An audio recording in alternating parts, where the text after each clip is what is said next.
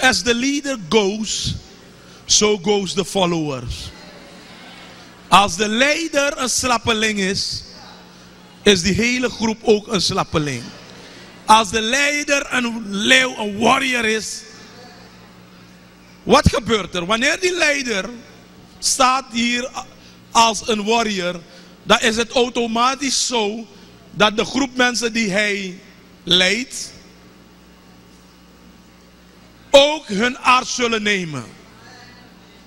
Dus ook al zijn ze schapen, maar ze zullen het gedrag nemen van leeuwen.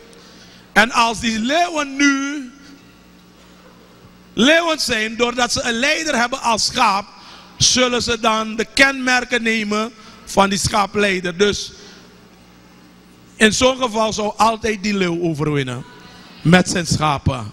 Is duidelijk? Dus in leadership zegt men, alles staat en valt met leider. Met de leider. Met de leiderschap.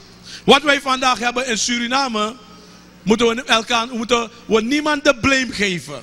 Ik kan alleen functioneren als leider vanwege de competenties, de kennis, de vaardigheden die ik heb.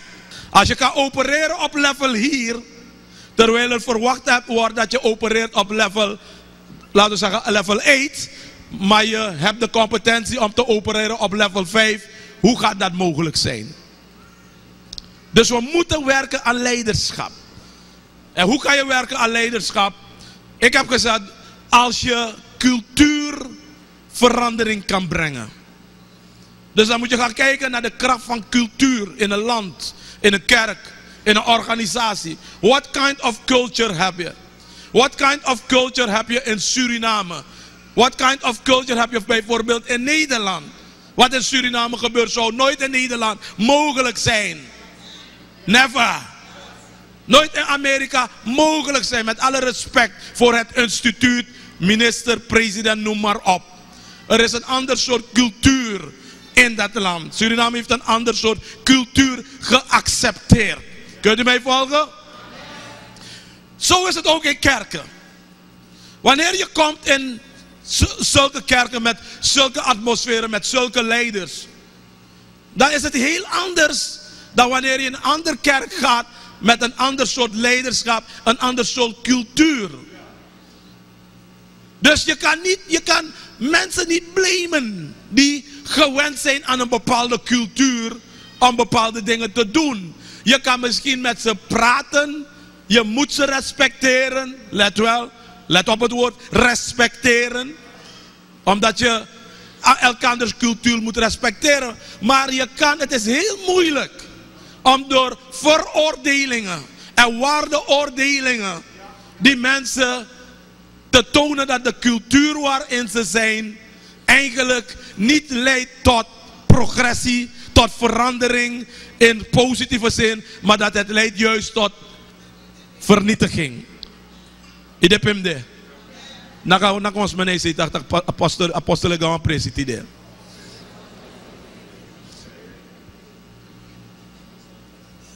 Zet voor me daar Handelingen 13 vers 36. David, zet het in het Engels.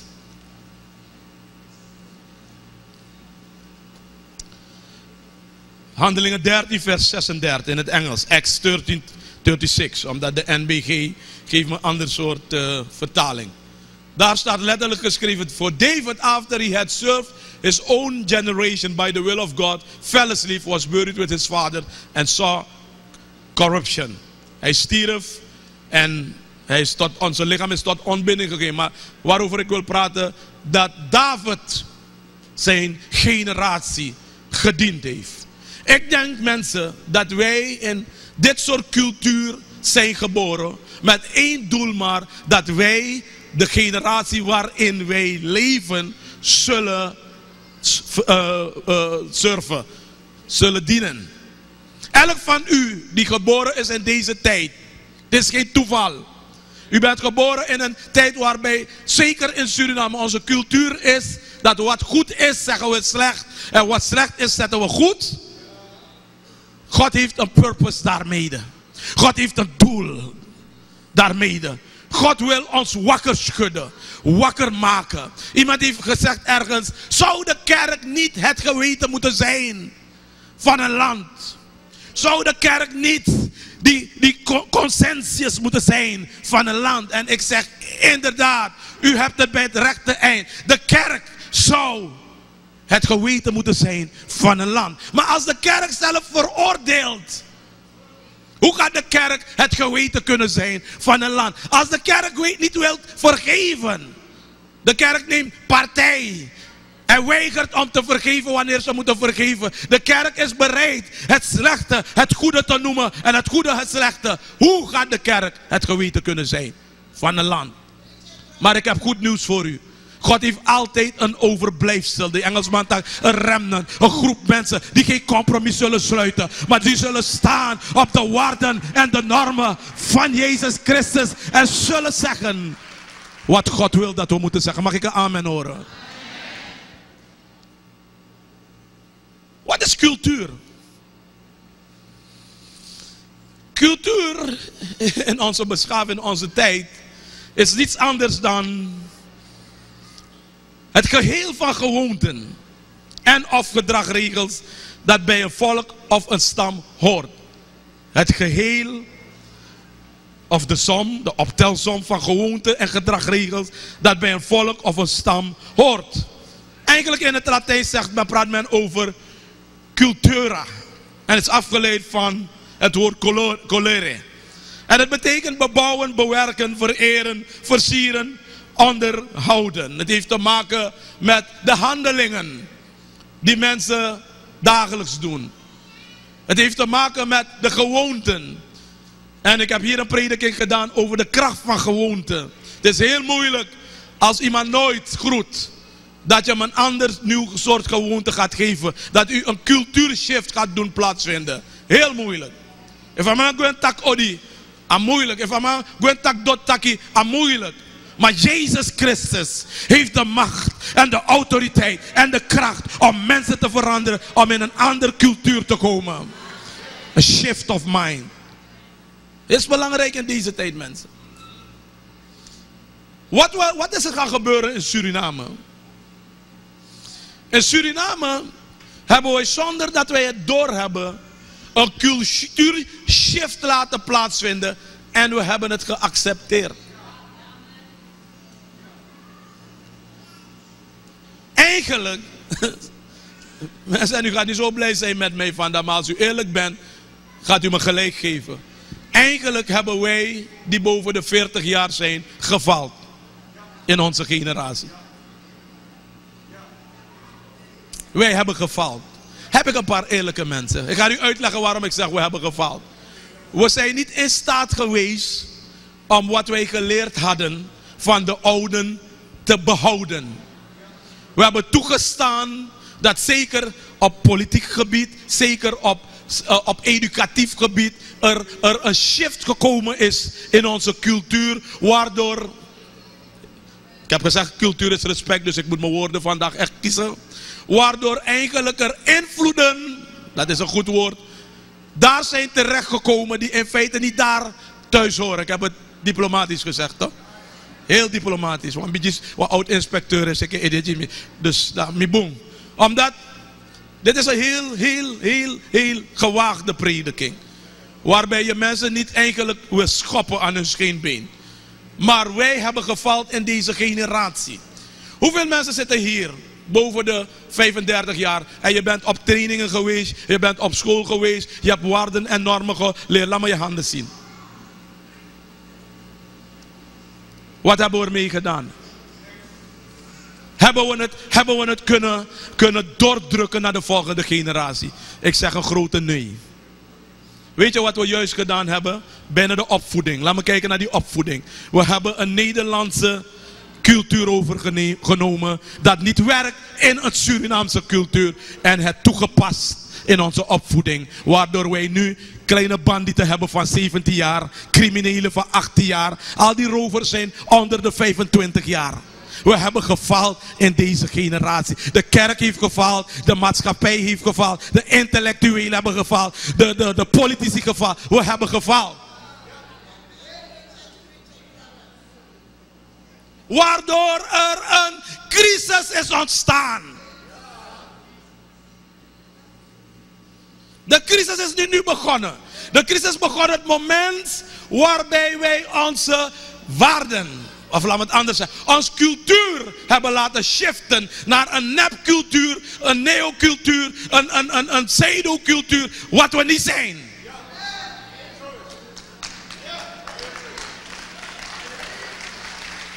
Ik weet dat ik niet veel applaus zal krijgen vandaag. Laat me teruggaan naar het fundament. Suriname. Mi kondre true, mi lobby you, you mooi true na mi. Hi, stop. Ahaboom for you. Ahogri muzu. Zie we dat vandaag? Zie we die vaderlandse liefde die we nodig hebben? We zien het niet. Dus dat betekent ergens in onze levenswandel in deze generatie heeft er een shift plaatsgevonden. Opo kondre manguopo, sanangong ekariu. Zie we dat? Nee. God zei met ons Suriname, mensen willen niets horen van God. Dus we hebben toegelaten dat men subtiel onze cultuur heeft veranderd. Ik ben zeker, mijn grandma ben Reinhieren, maar we elkaar in Gudumma. Ik ben zeker dat if Gudumma we kan even naar grond tap of go look, dat direct masragado pot mi bakay na grebi.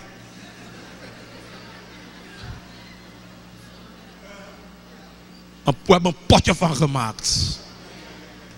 We hebben wat aan ons overgedragen heeft. Jopie Pengel, als hij zou ook bekijken wat voor kind of politiek er nu is.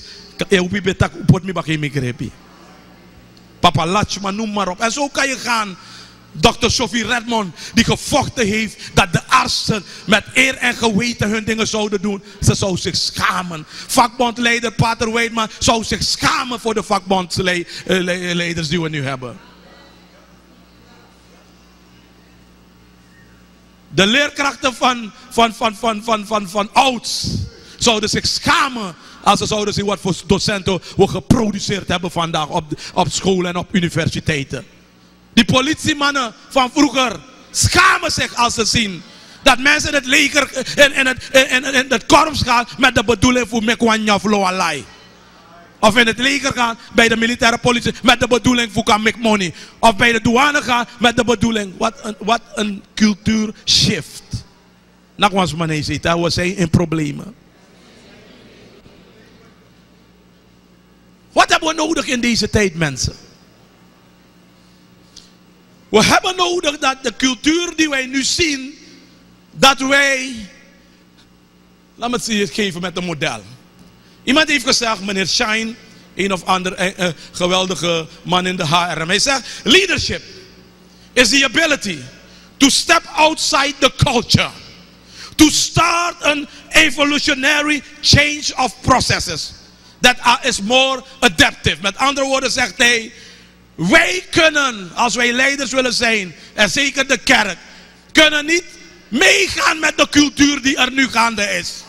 Maar we moeten leiderschapkwaliteiten betonen door to step outside the culture en zeggen, nee, wij maken het verschil. Wij brengen veranderingsprocessen op gang. Wij zullen het doen zoals het hoort te zijn. Wij zullen niet accepteren dat het slechte goed wordt genoemd en het goede slechte. Maar we zullen gaan voor recht en waarheid.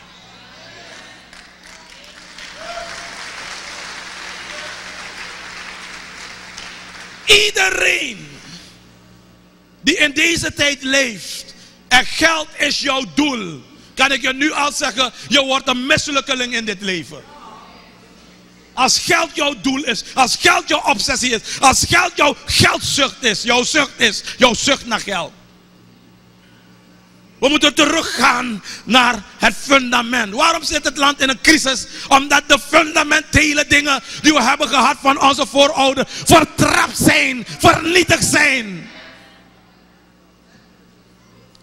De Suriname en ook de kerk moet teruggaan naar de basis. Moet gaan kijken, hoe kunnen we de fundamenten die wij vertrapt hebben, door compromis te sluiten, terugbrengen. En mensen gaan me kwalijk nemen. Maar ik blijf het zeggen. God zal altijd een man of een vrouw hebben die zeggen, ik accepteer dat niet. Hij had een dochter, Sophie Redmond, die gezegd heeft, al ben ik zwart, ik wil toch die eerste arts worden. Hij had een Nelson Mandela, die gezegd heeft, ik accepteer het niet, dat zwart en blank niet gelijk kunnen zijn. Hij had een Martin Luther King. Je zal altijd iemand hebben die zegt, ik accepteer deze rotzooi niet. We gaan terug naar de basis. We willen zien dat recht en waarheid plaatsvindt in ons land.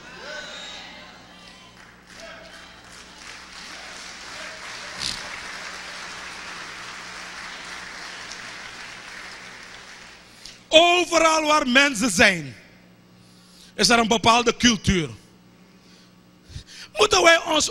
Moeten wij ons gaan gedragen overeenkomstig die culturen van die wereld? Of moeten we ons houden, sect, aan het christelijke cultuur? Dat is een vraag die u moet stellen aan uzelf. Als Jezus tegen ons zegt, gij zijt het licht der wereld, heeft hij nooit gezegd, je moet de cultuur van die wereld accepteren. Hij heeft gezegd, je moet leven in die wereld en tonen dat jij geheel anders zijt. Dat je een persoon bent van waarden en normen. Dat je een persoon bent, al groet men niet, jij groet ze. Dat je een persoon bent, al wie is dit takitori, je loopt ding, je vergeven. Jij geheel anders. Dat jij een persoon bent, ook als zegt, luister wat ik ga zeggen. Ook als zegt de menigte, die president is verkeerd, die regering is verkeerd. Als christen, als er een beroep wordt gedaan op je voor land en volk, ga je en je gaat om het licht uit te dragen. Niet om, let wel, niet om compromis te sluiten. Mensen, ik heb schokkend nieuws voor u. En ik vraag alle wetenschappers die hier zitten. Ik roep de Universiteit op van Suriname om een onderzoek te doen. Maar ik ga me toch wagen aan een uitspraak. Vanaf 2010 tot heden, en u kan het gaan toetsen, u kan het gaan meten, u kan het gaan onderzoeken, hebben nog nooit zoveel religieuze, christelijke mensen, noem maar op, aan de macht gezeten als nu. Mensen die beweren dat ze God dienen. Mensen die beweren dat ze waarden en normen hebben. Toch zijn we in een precaire situatie. Trek het na.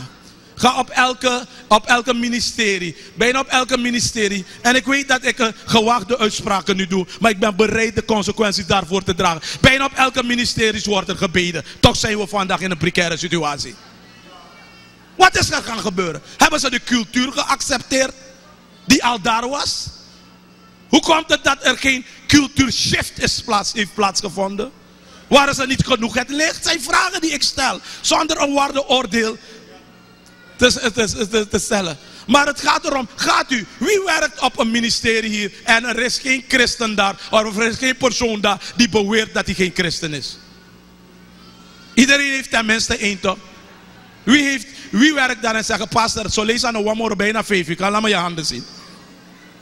Je werkt op een plaats waar christenen zijn of mensen die beweren dat ze in iets geloven. Niet alleen christenen, maar dat ze geloven in iets. Als je gelooft in iets, zou ik tenminste die waarden en de normen van dat ding waarin je gelooft willen zien. Maar hoe komt het dat we dat niet zien? Hoe komt het dat we alleen maar het kwade zien bijna? In het leger wordt er gebeden. Bij de politie wordt er gebeden. Ik kan ministeries bij namen noemen waarvan ik weet dat er wordt gebeden. Op het kabinet van de president wordt er gebeden. Overal wordt er gebeden. Maar God kan niet werken als de mens niet beseft dat je het kwade niet slecht kan noemen en het goede slecht. We hebben compromis gesloten. Mensen, we leven in die tijd waar we de vraag moeten stellen: willen we zo verder gaan of kunnen wij opstaan als leiders, in het bijzonder als christenen, en zonder compromis zijn het licht der wereld? Ik ga met u vandaag de bergreden doen. En u moet goed kijken wat er gaande was en wat Jezus zegt. Overal is er cultuur. Ik heb niet gezegd, ga de cultuur veranderen. Maar laat men zien, nee, jij bent anders. Laat men naar je toe komen. Hoe komt het? Zoals gisteren, wanneer was dat? Vrijdagavond was ik in een leadership meeting. En iemand zei, maar jouw mensen luisteren wel naar jou, maar waarom luisteren onze mensen niet naar ons? Het verschil is, ik bid voordat ik met die mensen praat. Jij doet iets anders misschien. Het verschil is dat ik geef die mensen dat respect als mens. Jij niet, alleen wanneer je nodig hebt. Als je die mensen nooit groet, hoe wil je dat de mensen een intieme relatie met je zullen hebben? Ik heb u uitgelegd in relaties, laat me zien als u goede leerlingen bent, hebben we 5 levels van intimiteit, of niet eens intimiteit, 5 fasen. Of 5 vormen van relatie. Die eerste was die destructieve vorm. Waarbij iemand zich opstelt, ik wil, ook al werk ik daar, geen relatie hebben met niemand. Wat was die tweede vorm? Was die neutrale vorm. Waarbij je je neutraal opstelt. Je koroko, je duuroko, je gwe. Dat soort mensen kunnen wegblijven uit deze kerk. We willen gaan naar een next level. Een andere vorm is dat je een pragmatische relatie hebt. Wat is een pragmatische relatie? Het is een relatie waarbij er win-win is. Ik kom voor je werken met mijn hele 100% ziel. Zorg ervoor dat je me betaalt.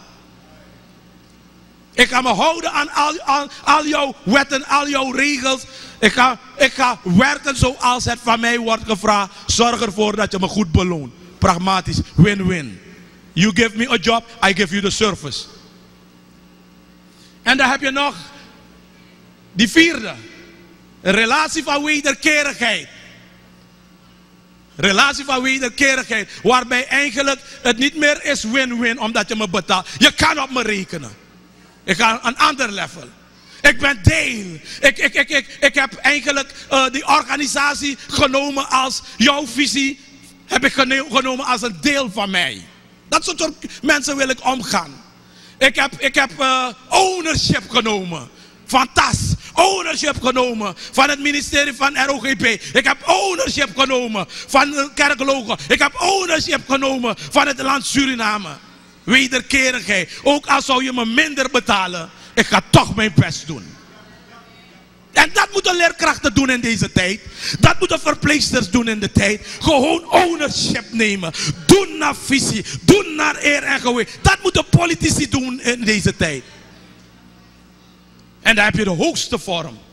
Die zie je meestal. In close relationship. Hoogste vorm van relatie is die vorm van intimiteit. Waarbij mensen zijn bereid te sterven voor een zaak. Bereid te sterven of zelfopoffering te geven voor een organisatie. Vele christenen zitten bij die pragmatische. In paimimo, in paimimo staken aan verlies. Of staken aan, we zijn moe, weet ik veel hoe ze allemaal heten. Of staken aan oppositie. Want ook als we NDP nu in de oppositie zijn. Ik heb altijd gezien dat de oppositie wil staken. Ik heb nooit gezien dat de oppositie komt met discussies. Zodat ik kan zeggen, hey, trajar mijn stem die demandie. Amen. Er moet een andere cultuur komen. Anders gaan denken over dingen. Als onze jongelui nu denken om jeugdparlementariërs te worden. Omdat ze een perceel zullen krijgen. Of omdat ze snel geld kunnen verdienen. Is een total wrong culture. Als onze jonge mensen denken om in de douanedienst te gaan. Omdat ze geld willen. Is een total wrong culture. Ik ben militaire politieman geweest. Vraag ze, bel ze op. Je kan navraag gaan doen. Ik heb een track record daar. Ik was militaire politieman omdat ik bereid was te sterven voor mijn land. Nooit met take money, nooit met take chuku. Ga ze vragen. Die momenten waren er, ik heb het niet gedaan. Omdat ik daar was voor mijn land. Bereid was te sterven voor mijn land. Militair in hart en nieren voor mijn land. Amen. En dat is nooit veranderd. Daarom predik ik dit soort predik. Het is nooit veranderd. ben nog steeds bereid om een prijs te betalen voor land en volk. David heeft zijn generatie gediend. Ik zoek mensen die met mij willen gaan op die weg. Dat we een prijs betalen voor dit land. Dat wij dit land een ander shift zullen geven. Een andere cultuur. Met de Bijbel als basisprincipes. Weinig mensen gaan applaudisseren. Want if je fura roko in een man tak niks. If je go lata roko in een man tak niks. Maar ik praat niet op wat je gedaan hebt. Ik zeg, neem een beslissing vandaag. En ga een nieuwe weg op met ons. Ga een weg waarbij wij veranderingsprocessen kunnen brengen. Waarbij wij als kerk het geweten kunnen zijn in een bedrijf. Waarbij wij als kerk het geweten kunnen zijn op een school. Waarbij wij als kerk het geweten kunnen zijn in land, voor land en volk. Heb ik een paar van die mensen hier. Kom op, geef de Heer een applaus als u het meent.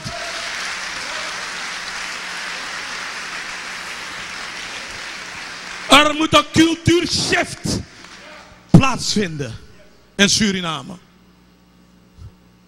Een cultuurshift. Jezus zegt in zijn bergreden een aantal dingen.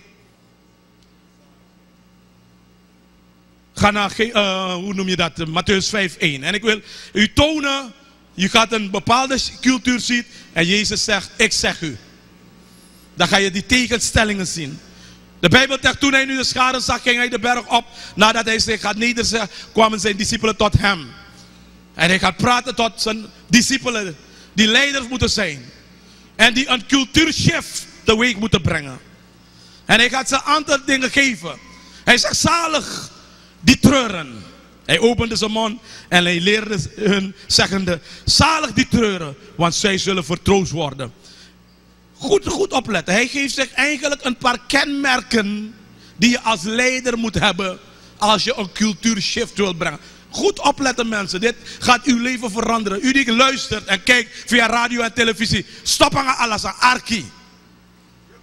Mensen die recht en waarheid willen hebben, zullen treuren. Mensen die veranderingsprocessen willen brengen op gang, zullen treuren. Maar hij geeft ons de garantie, zalig de treurenden, want zij zullen vertroost worden. Hij heeft niet gezegd dat de treuren gaat stoppen. Hij heeft gezegd, je gaat kracht, je gaat vertroost worden. Het gaat verder.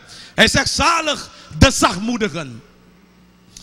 Een aantal kenmerken. Want zij zullen de aarde beërven. Meneer Gandhi heeft deze bergreden gebruikt. En India onafhankelijk gemaakt. Een christelijke norm. Een christelijke waarde. Heeft hij gebruikt. De Bijbel zegt dat Mozes, waarom had God hem uitgekozen na 40 jaar? Om Israël te leiden. Maar dat heb ik aan mij dus met Arki. Hij was de zachtmoedigste man op aarde. Met geweld en grootspraak gaan we niets in beweging brengen.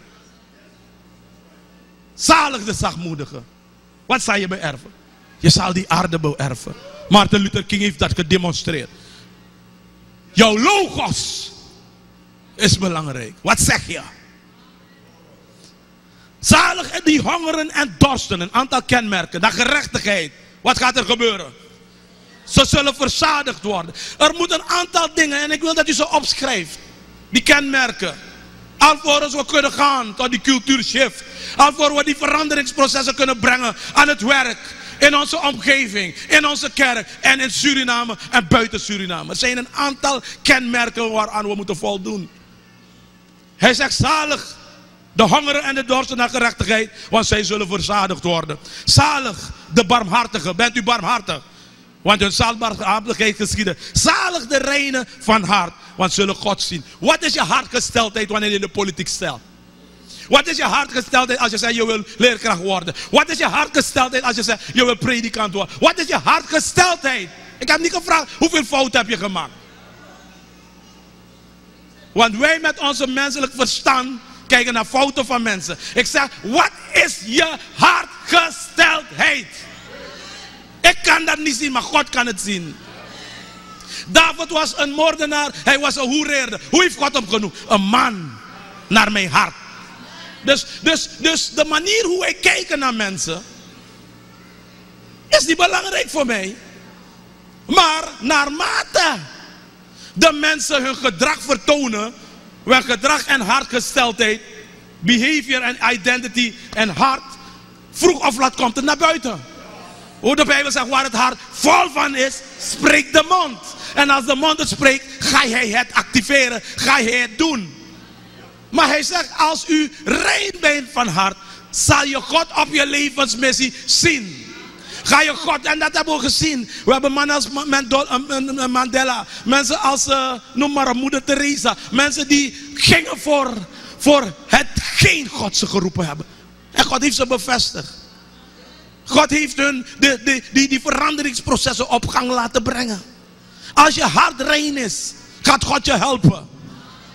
Maar als je komt met alle soort toestanden in je hart, gaat het nog maar je. Zalig de reinen van hart, want ze zullen God zien. Zalig de vredestichters, want zij zullen kinderen Gods genoemd worden. Hoeveel vredestichters hebben we hier op aarde in Suriname? Niet veel. Mensen waarbij zowel de oppositie als de coalitie wil luisteren naar ze.